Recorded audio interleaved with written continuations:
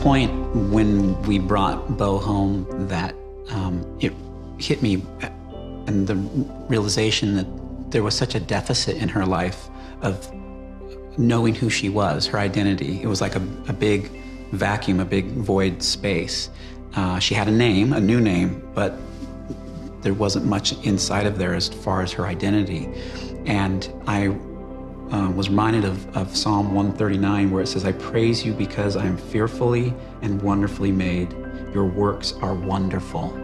And when I think of God's works, his creation, he's thinking of us, that we're wonderful. And she needs to be reminded of that. And so as her daddy, every single night, I wanted her to say, and I wanted to look her right in the eye and have her look me in the eye and repeat these words after me, that I'm wonderful, I'm beautiful, I'm kind, and I'm important. And it's amazing to see how, as those words go forth and I pronounce those words over her, and I bless her as my daughter, those are irrefutable. No different than gravity. It's like she is beautifully and wonderfully made.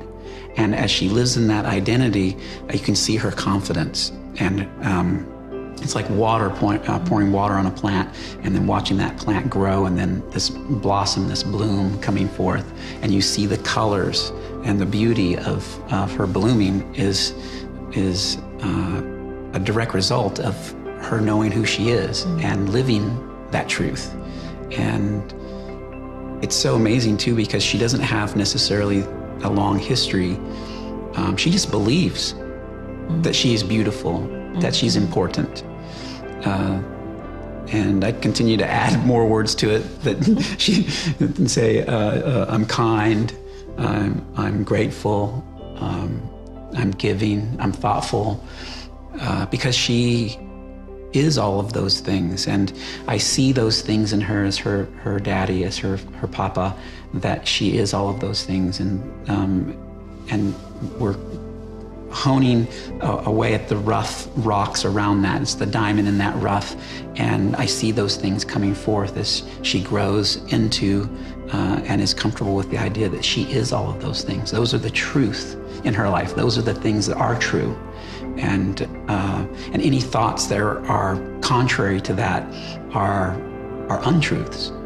And so we want her to live in truth, that she is beautiful, that she's kind, that she's important, and that she is awesome, that she's fearfully and wonderfully made, and that God has a purpose and a plan for her life, and that God is working on her behalf to take all of those things that were meant for her harm and turning it into something very beautiful. And she's a girl that has so much courage and so much bravery that is in that little body of hers.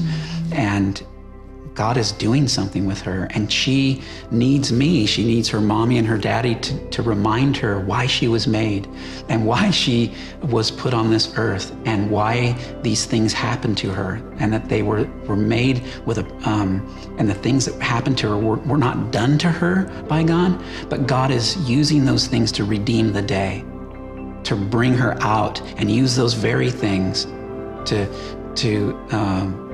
provide a lever for her to create something beautiful out of, to share the beauty that's in her, rather than cause those things to be a weight on her and create bitterness in her and to be a heaviness for her. Those things are the very things that are launching her into her life, launching her into her future. And God amazingly uses those very things that we could say, oh, isn't that horrible? Isn't that terrible, being left in a park at age 6 months and not able to fend for yourself? God is using those very things to give her this life with us, and he's blessing us through that. He's blessing her little brother with this life that she's been given. And so that is revelatory for me. I mean, I think of the things in my life, when things go wrong, whether it's from the hand of other people or my own foolish choices, God is redeeming those things, and he's making them good. And I'm knowing him as Redeemer because of that. Because of Bo, I'm knowing God as the Redeemer, the one who takes those things and he changes them and he makes them into something good. That's God's character and his nature, and we've learned that by having Bo in our life.